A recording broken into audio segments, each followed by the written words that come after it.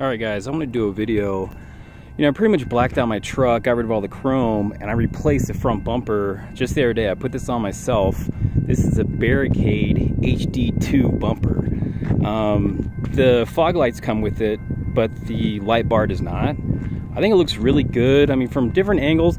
I'm not a huge fan from this angle. I feel like they should do something, down here, like aesthetically, just some kind of plate or something, so you're not really seeing the inside of the bumper from this angle. But besides that, I think the bumper really looks really good. It's affordable. I think I paid $715 for it. Installed it myself. Like I said, it's a Barricade HD2 bumper, and I highly recommend it. I just think it looks great.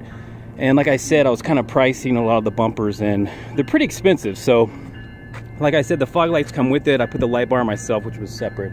I only paid like $100 for the light bar. That's including the harness. So anyway, I thought I'd show you guys. That's it.